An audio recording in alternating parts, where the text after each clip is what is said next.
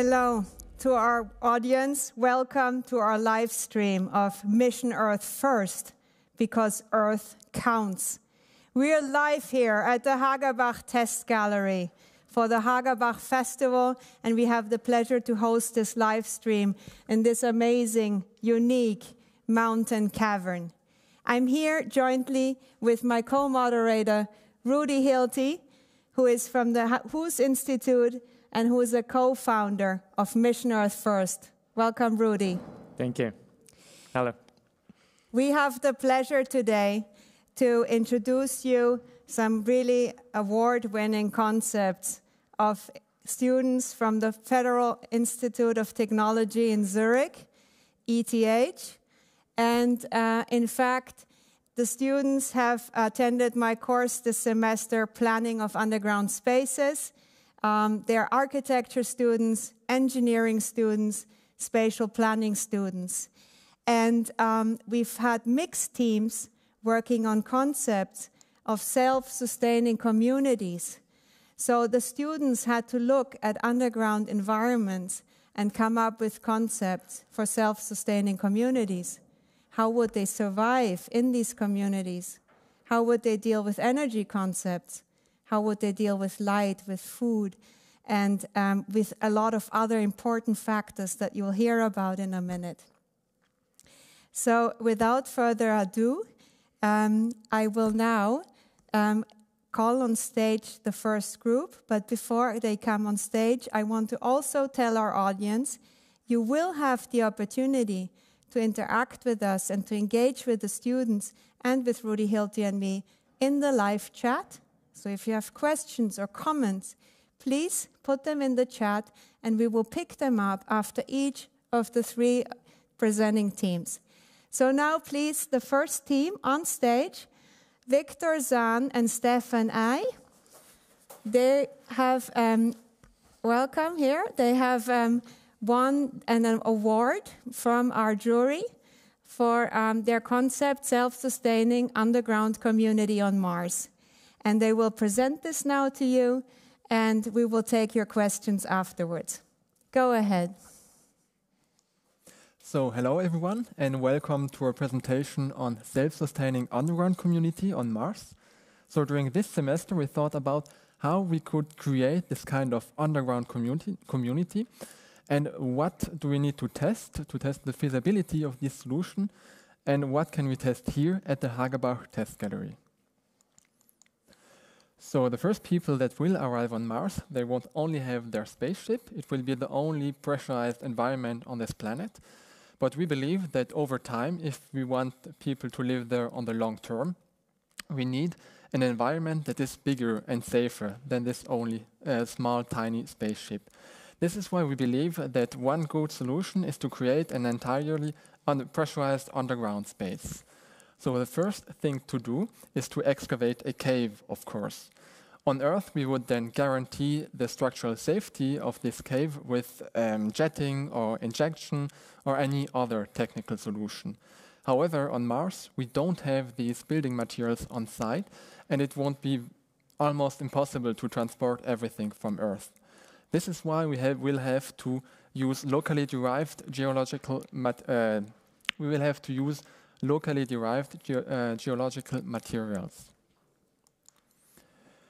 Once we have created this cave, we need to make it airtight. And then there's one interesting concept proposed by Fourth Planet Logistic that proposes to use drones to scan a cave and then create an inflatable module that fits this specific geometry. We are then able to deploy this module in the cave and to create this pressurized, this airtight environment. Once we have this airtight environment, we need to fill it with air, obviously. An air that is sustainable, suitable for human life, needs to have the correct chemical composition, temperature, and also pressure. However, the first big challenge is to create this initial amount of oxygen, because it will be too difficult to transport this amount of oxygen from Earth. So there's a lot of research that is done on this topic, and the NASA used recently a device called MOXIE that you can see here on Mars, and they were able to produce a few grams of oxygen by using the carbon dioxide that is present in the atmosphere. Once we have this initial amount of oxygen, we need to create circularity. This means that we need enough plants or machines that are able to transform the carbon dioxide produced by humans or combustion into new oxygen. We also need sensors to monitor this system and filters to avoid any contamination. And we believe that this whole oxygen cycle is something that we could very well implement and test here at the Hagerbach Test Gallery, since we would be able to recreate this kind of underground environment. We also decided to group 3 important topics together that are waste, food, and water. One core concept here is to use as little water as possible in order to increase the sustainability of our system. We also decided to integrate the aquaponic cycle in order to increase the adaptability of this here at the Hagerbach Test Gallery. So we came up with this water cycle where we have only a limited supply of water into the cycle. This could come from ice that we can find on Mars, but however, water is then still a scarce resource. We could then use it for cooling, for example, cooling a data center like the one we have here at Hagerbach. And then finally, this warm water can be used for human usage or to warm a building. And this water that is still clean can then be used for the underground farm or injected directly into the aquaponic cycle, where we have a fish tank that produces food, but also waste. But this waste is then used by bacteria to transform it into nutrients for the green farm. The green farm that again filters the water that can be re-injected into the fish tank.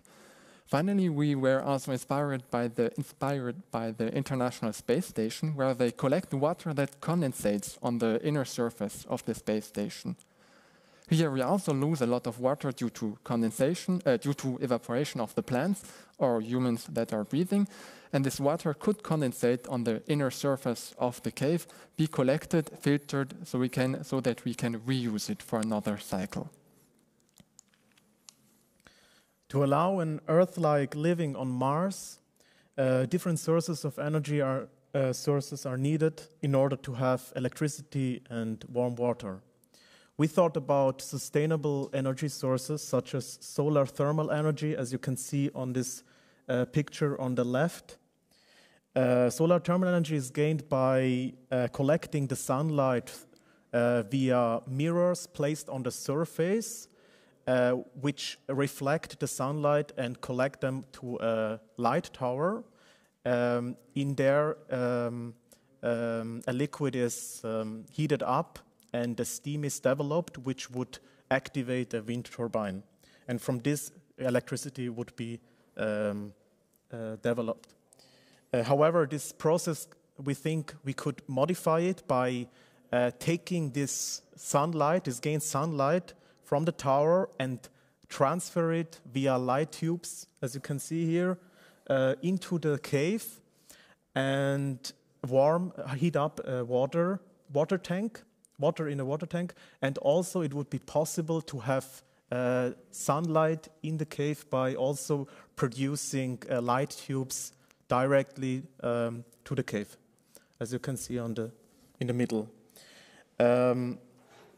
In the Hagerbach testing gallery, one could investigate these light tubes and this transfer of light in this light tube, because this transfer is related to energy losses, and this needs to be further researched. For electricity, we thought, again, as for a sustainable energy source as for wind turbines. These are located at the top, and the produced energy, electric energy, is then, as electricity is then transferred via fibers into the cave, as you can see on the right. In the Hagerbach testing gallery, we could test exactly this mechanism here because, and also the performance of these wind turbines, because high sandstorms are expected on Mars. So we also thought about bladeless wind turbines. And it would be also interesting to investigate these fibers, which transfer this electricity into the cave, because we have high temperature gradients over at Mars, and this affects the electricity transport. Another way to produce electricity is via the geothermal energy sources from Mars. This is also this would also have a steam which would activate a turbine. You can see on the right bottom, and from this we would gain also electricity. And with all this gained electricity, we could also have place lamps as additional lighting up for the cave, and we could then install grow plants with it, and with these plants we could also have this additional we have a thermal energy and out of this waste, and also for the oxygen production source. So as a summary, we can state that the Hagerbach Testing Gallery is a really interesting infrastructure for investigating all these mechanisms for energy transfer, for heat and electricity, food and the food water cycle, and oxygen production, as well as a new living for the in a cave on Mars. Thank you very much for your attention, and we are here for questions. Thank you very much to this group. Rudy, come back on stage as well, and maybe you guys can move a bit to the center. Yeah, thank you. So I think this was a very convincing concept. The students really thought about all the various factors needed and grouped them, and really looked at a circular system. Let me first check if there are questions from the chat, Rosanne, so far. Yeah, so first of all, I want to say super well done. It was a great presentation. There are no questions in the online chat yet. I'm going to look here into the audience. Is there anyone who has a question? Yes, I see one here. Oh, that was not a question, sorry. So if there are no questions, actually I want to turn to Rudy Hilti. He's the creative co-chair of the HUS Institute, a think tank from Liechtenstein. And he's actually very involved in implementing spacey ideas, let's put it that way, here in the Hagerbach, but also elsewhere. And Rudy, what is your impression on this, and what could you be able to pick up, and what would you like to ask the students? And really well done. I like the concept. It's super lean but smart. Thank you. And I think that's what what is needed. And but the one question I have, because you told us you only have one spaceship. You go.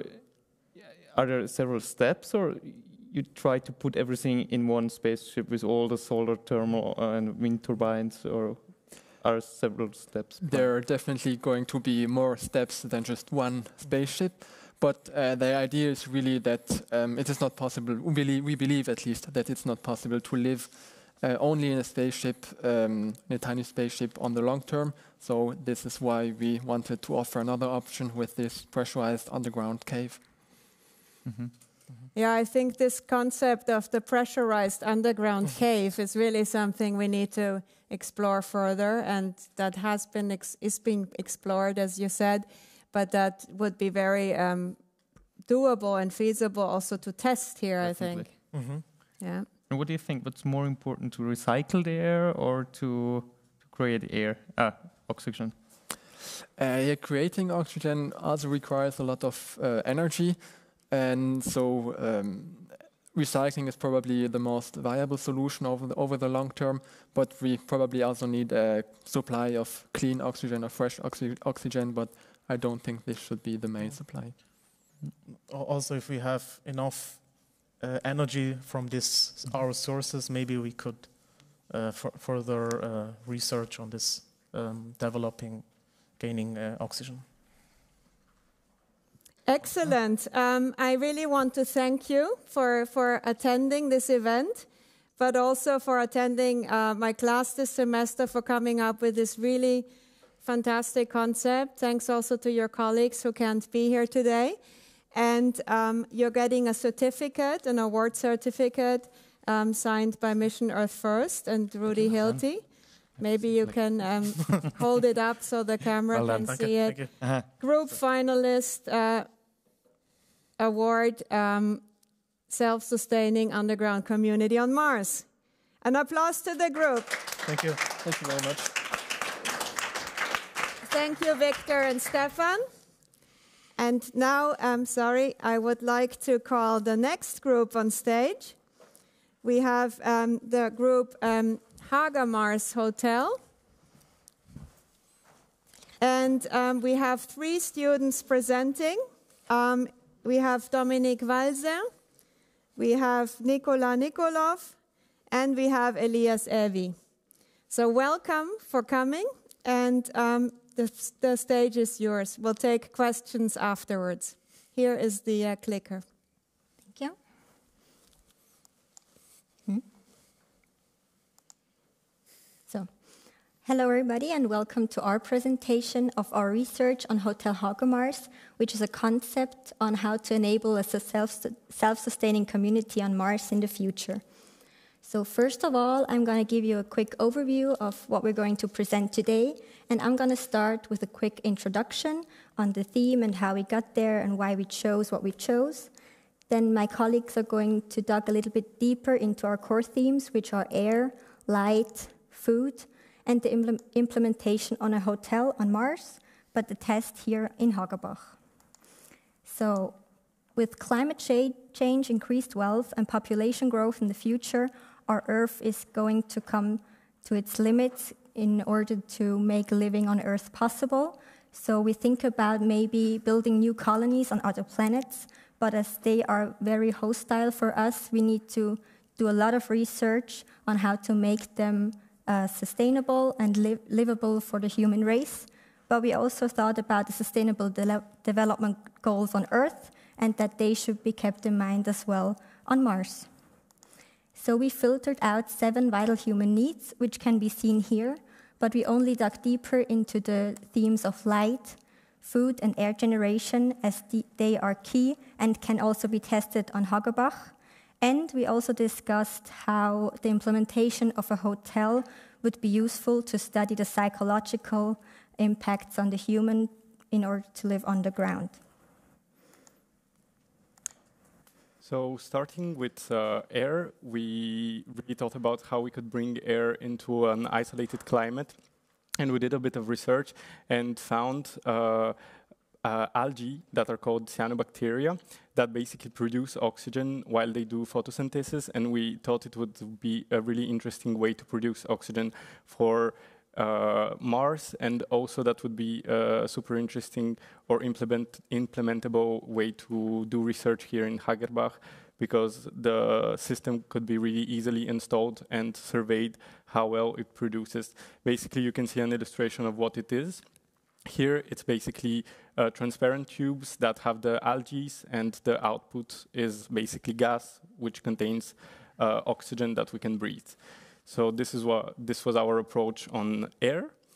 Then going on to light, we really had a lot of discussions about light and artificial lighting and real lighting, and we came to the conclusion that real lighting is super important for humans and for us. And we wanted to implement this also in our hotel. And one solution that we found, how to bring light underground, is with this system. It's basically light panels that capture the sun and through optic cables transmit it down into the earth. They can go really for kilometers long, because with virtually any loss of light, and basically you follow the cycles of the sun also when you're underground. And these light sources, during the night, they would be turned on with solar panels that are charged during the day. But it was really important for us to also underground be able to follow the light cycles and the sun also on Mars and here in Hagerbach. Then about food, we researched like sustainable systems of food and food production. And one system that we thought functioned really well because it provides vegetables, but at the same time fish, is aquaculture. And hydroponics. It's a combination of the two, and it's called aquaponics. And basically, the fish produce nutrients for the plants, which are recycled, and the plants produce nutrients for the fish. And this system can very well be implemented here, also in the Hagerbach, and tested, since I believe you already have fish here. Then all of those systems are also learning experiences for Hagerbach and for the people that visit the hotel, and we're gonna go now to explain you our concept of the hotel. So, because we have so much technology in order to enable life on Mars, we wanted to propose a hotel which could be already installed in Hagerbach as an accommodation for guests and workers, but also to see how life in an underground cavity on Mars has psychological effects on its inhabitants. We have potential studies which we could do concerning human well-being that we could already test in Hagerbach. As example, natural versus artificial light, as we propose these fiberglass cables, but also the room shape and activities and physical exercise demand. Next. And we have proposed this kind of section for the Hagerbach Hotel, and it makes use of a quality which underground space has, which overground building does not have at all. And this constraint is like the constraint of the level. And we don't have this constraint of the level at all. That's why we propose a big dome, which has a spiral ramp in it, through which you can access all the hotel rooms. And we want in this big dome, we want to show how life is enabled, and this would serve as a kind of testing and also educating the public at Hagerbach about how sustainable life on Mars is possible. We have, for example, like food that is being grown there. But yeah, we also have the infrastructural part, which is aside. Yeah, I guess that's it. Thank you very much. Yes, now would be time for the questions, I guess. Thank you. Amazing. Hotel Hagermars. This is something we're dreaming of doing, right? On behalf of Mission Earth First, I think Rudy can make a first comment on what he thinks about this. Mm-hmm. Yeah, I like this concept very much because we dream a lot about Mars Hotel here at Hagerbach. And I think it's important to create something people are dreaming of. And I think that's exactly it is. Because if you tell it someone, or I told many people about it, that we will do it, and then they ask, can I book it already? Can I go there? I would like to be part of it. And I think exactly how you create this ecosystem, we could do it. And this, I think, how you made it from the fish to the plants to the air, how it's working together, a closed ecosystem. It's a nice concept which could really work here at Hagerbach. I think also architecturally speaking, I mean, the statement is interesting to say there's no level constraints that they experienced underground, the students, in developing this concept. So they could just really use a dome-like structure and spiral up with a staircase, which would make a really interesting effect, right? And also be practical. So, Rosanne, do we have any questions from the chat? Unfortunately not, but I wanted to say also for this group, great presentation. And what I think is really interesting is that you also thought about the mental well-being of the people. And that shows the interdisciplinarity of those projects. And I think that's also a great key point that's coming out of those kind of projects, that you really see that everything is linked to each other. So that's really really well done that you pointed that out. Thank you. And I also want to ask the students maybe if you're potentially interested, if we are to develop a Hotel HAGERBACH here, to contribute with your ideas and skills, and we might call on you if we may. Okay. So no questions from the live audience either. Have you checked? Yes. Okay, very good. So I think the presentation was very clear. It was very concise. Thanks a lot. And we now award you your certificate by Rudy Hilti. Thank you. So that was the second place in the group project for Hotel HAGERBACH. And before you step off, please, one last question for me. How was it for you to develop this concept? I have to tell our audience, the students were, of course, due to the pandemic, we were restricted to virtual teaching, and they never actually saw this space here. And I had never met them until today physically. So how was it for your group to develop this concept? Was it... I think what was really super interesting for me personally, and I think for the other also, is to have like this interdisciplinarity. And while we had discussion, we sometimes like left the field of the project and really learned from the other people and developed the project together, like really with different disciplines. And it was really interesting to see also other ways of thinking due to our studies. I'm happy to hear that. You from your disciplines are which backgrounds, each of you? I'm an architect. Architect, yeah, I could tell. I'm also an architect. Architect. And spatial planning. Spatial planner. So this is really also the point of the course, to bring interdisciplinary to this topic of the underground space. And also for Mission Earth First, we really very much want to create a very out-of-the-box, or how do you call it? Without the box. Without There the is no box box, thinking. There is no box. So thanks a lot to Group Hotel HAGERBACH. A big applause. Thank you very much. And you can have, thanks. So we have now one last group presenting, and I want to really call them on stage. I also want to, if you can get ready, and I want to also call on our audience. Don't be shy. If you have questions or comments to the students after the presentation, you're welcome to do so. So now we have Group 3, which is really interesting, Project Lightbulb.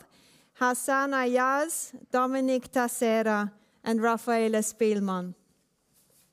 Two of you are presenting, right? No, Raphael will join us in a while. Raphael will join you in a second. Yeah. Okay, very good. We are very excited to hear from you. I'll click to the first one, Project Lightbulb. Here you go. Thank you.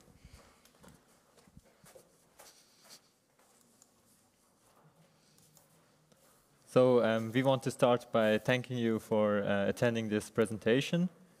So what we did was we also had the goal to create a self-sustaining civilization on Mars.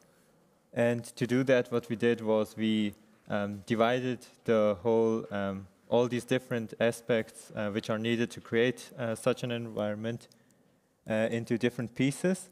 And the reason why we did this was to find out which aspects require more testing, so that we can just extract them out of from our project and then test them at the HAGERBACH test gallery. Thank you. I'm going to speak about the architecture and structure of our project. And as you can see, a cone was selected as the basic shape of our underground city due to increasing pressure with increased construction depth. It is the centerpiece and mainly serves as a living space for people. In its outer layer, cables, pipes, and transport systems are laid out, which lead through the whole construction as a network. Starting from the cone, tunnels with specific uses will be built. and the living space itself should be designed as generously as possible. Attention is paid to rich greenery and lighting here in the middle, which should make the subsurface as homely as possible for people. The individual floors are connected with a sophisticated elevator system, which allows both horizontal and vertical access. For example, functions relevant to the community, just like monitoring with servers or food production, medical care can each occupy a tunnel. And the aim is to bring together in a compact form all the needed functions and also to create a good living space for the residents. Well, the basic idea of the water management concept for the future Mars Hotel is to extract the water from a postulated subglacial lake on Mars. And the water will be extracted from there.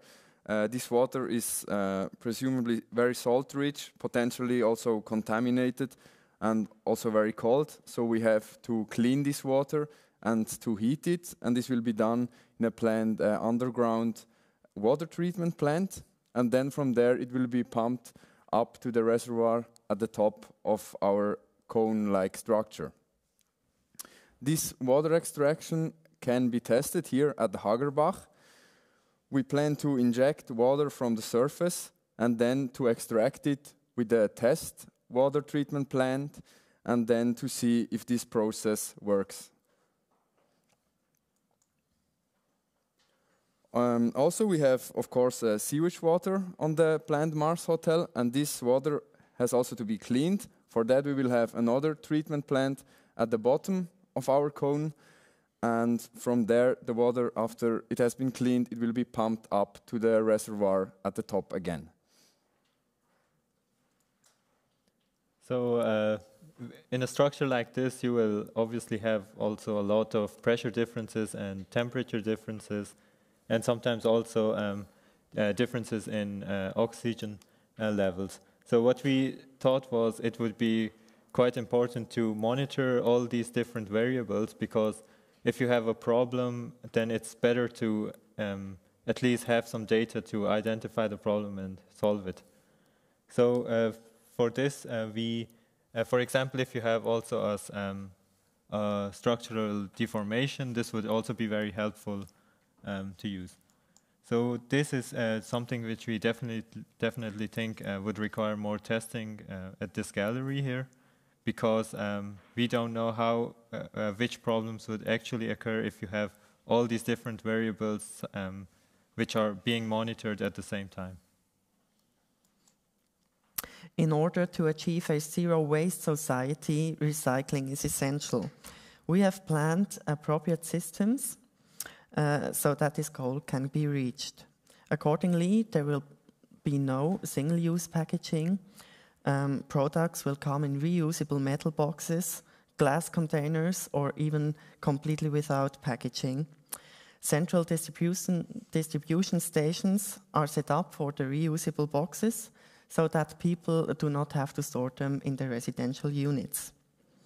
Organic waste from everyday life is collected and anaerobically fermented so that the resulting product can be mixed with nutrient-poor soil to make it valuable again for future agricultural use.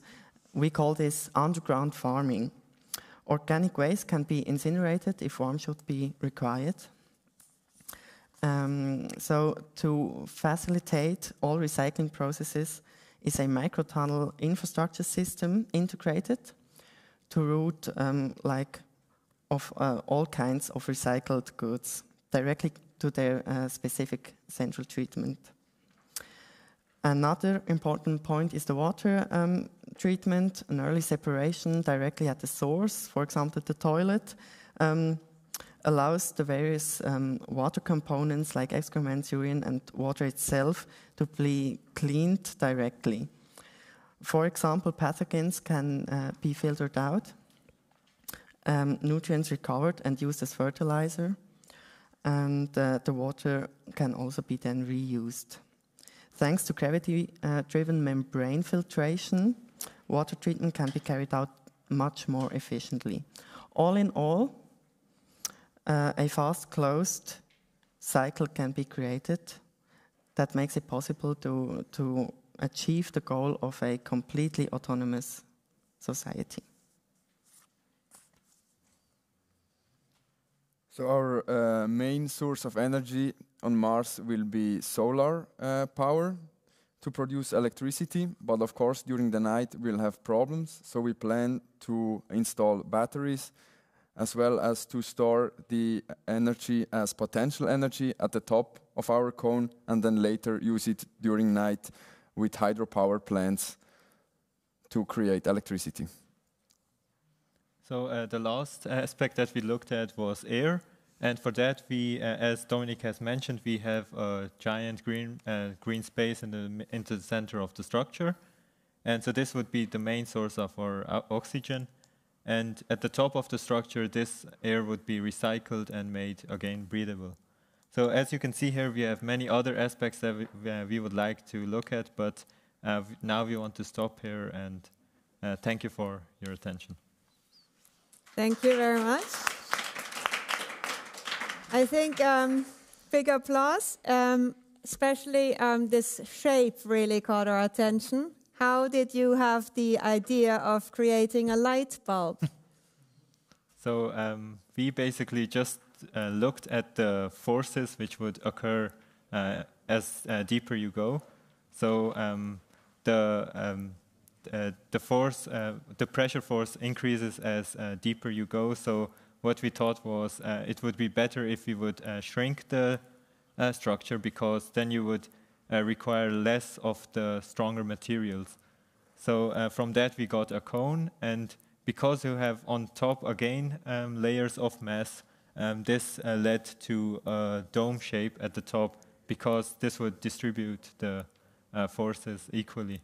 And from that we thought this kind of looks like an ice cream or maybe a light bulb. So then we thought, yeah, maybe we'll just call it light bulb, because it also symbolizes an idea or creativity. Absolutely, absolutely. Rudy, your comment on that? Yeah, wow, now I get it. At first I thought, why? But it makes totally sense.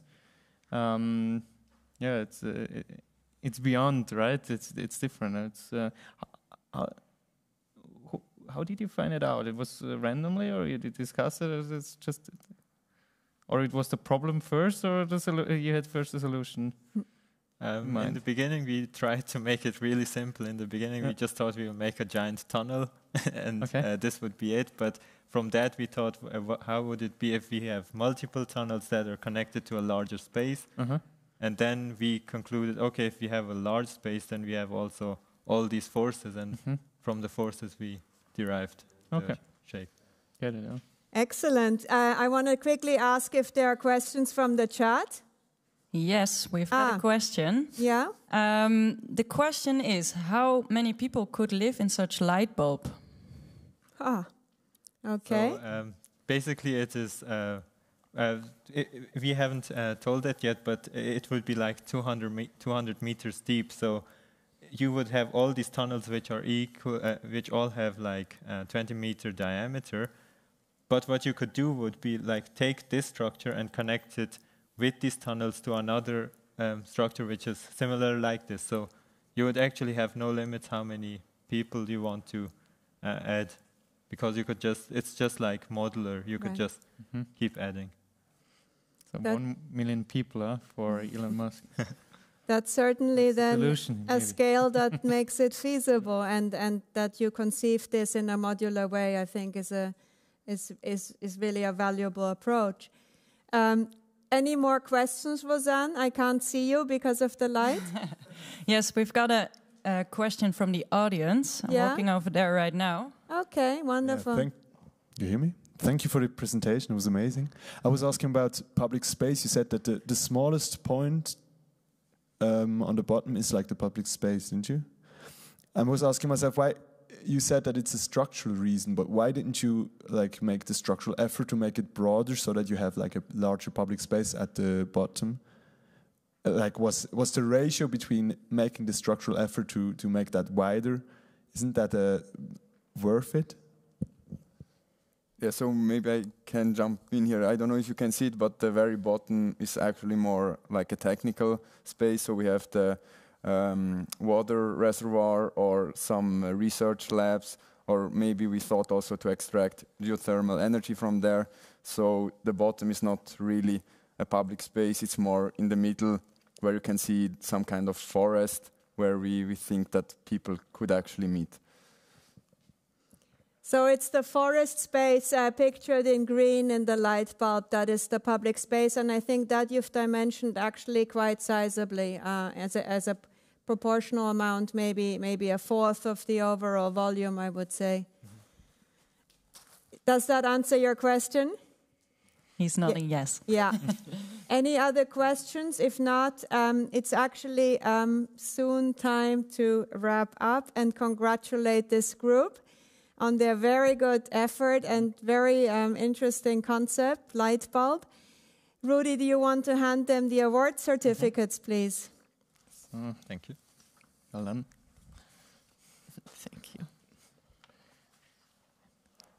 Thanks a lot. So thanks to group light bulb, a big applause. Thank you very much. We will also call on you when we start with that project. Yeah. Okay. Thanks a lot. Can ask you off stage now, and I need the clicker if you have it. Thank you. Thanks. So that was the wrong one. So I hope that you've enjoyed these 3 concepts.